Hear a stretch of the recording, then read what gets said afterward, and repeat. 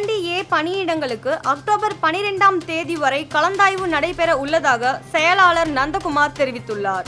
TNPSC group 2A காலி பணியிடங்கள் 1953 இருந்து 2291 அதிகரித்துள்ளது என்றும் அப்பணியிடங்களுக்கு 3952 தேர்வாளர்கள் கலந்தாய்வுக்கு அழைக்கப்பட்டுள்ளதாகவும் அவர் தெரிவித்தார்.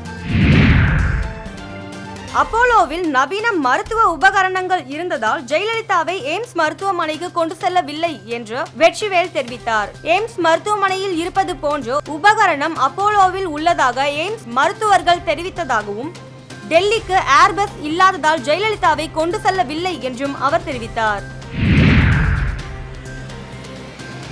3200 ஆசிரியர்கள் மூலம் 412 மையங்களில் செப்டம்பர் முதல் வாரத்தில் நீட் பயிற்சி தொடங்கப்படும் என அமைச்சர் செங்கோட்டையன் தெரிவித்துள்ளார்.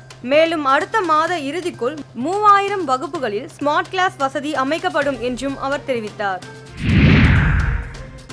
காமராஜர் பல்கலைக்கழக உதவி பேராசிரியர் முருகனின் ஜாமீன் மனு மீது CBCID பதிலளிக்க உயர்நீதிமன்ற மதுரை கிளை உத்தரவிட்டது. மேலும் இந்த வழக்கு விசாரணை செப்டம்பர் 4ஆம் தேதிக்கு ஒத்திவைத்து உயர்நீதிமன்றம் ஆணையிட்டுள்ளது. காங்கிரஸ் கட்சி தலைவர் ராகுல் காந்தி மற்றும் எதிர்க்கட்சியினர் பிரதமர் மோடியை எந்த விதத்திலும் எதிர்கொள்ள முடியவில்லை என்ற பரிதவிப்பில் இருக்கிறார்கள் என்பதுதான் உண்மை என்றும் அதன் வெளிப்பாடுதான் ராகுலின் பேச்சு என்றும் தமிழக பாஜக தலைவர் தமிழிசை சவுந்தரராஜன் தெரிவித்துள்ளார்.